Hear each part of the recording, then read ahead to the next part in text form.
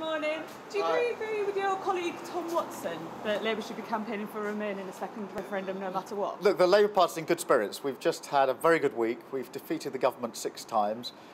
We're united around the idea there should be a referendum on any outcome this government puts forward, and that we should have a referendum in our manifesto, and that Remain should be one of the options in that referendum. So at the moment there's a good discussion going on, but we're very united. Having that discussion, we're not shutting down the discussion unlike Johnson and Cummings. We don't want to shut down discussion in our party. We certainly don't want to shut down Parliament, but we're in good spirits. And as I say, referendum on any deal now and referendum in the manifesto. And so that's a really important united position. Thank you. Thank you very much, Congress, for inviting me to be with you this morning. Johnson as Prime Minister. That used to be a joke. Now it's reality.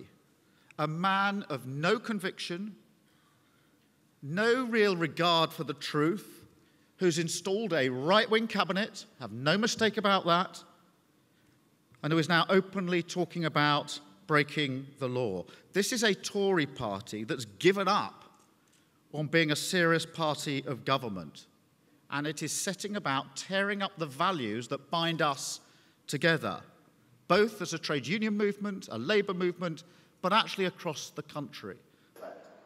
I can tell you over the summer there were lots.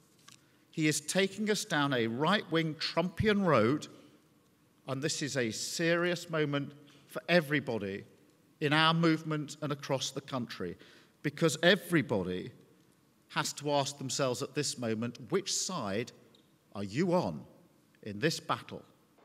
To enforce the law, and so we have to put a stop to this. We've beaten them in Parliament. We're going to have to beat them at the ballot box.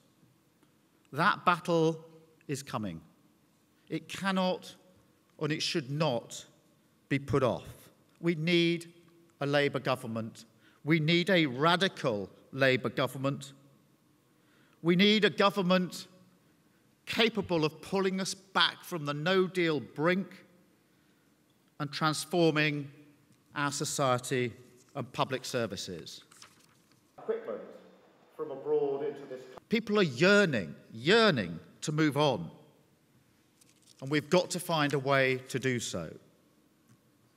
Congress, a referendum is the only way forward. Jeremy was right. Jeremy was right to say at this Congress yesterday that an incoming Labour government will commit to a referendum. We have to break the impasse. We have to find a way forward. A referendum is the only way. He does not have authority. Scotland's highest court has ruled the parliamentary suspension unlawful. Wow. And, better get back to London.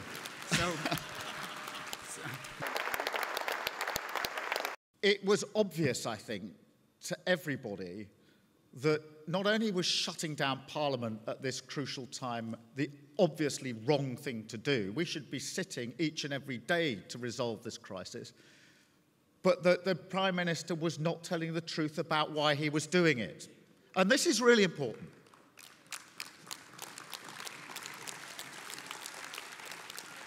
The idea of shutting down Parliament, I think, offended people across the country, and then they felt that they weren't being told the truth. And that sums up the man. I'm really pleased with this result.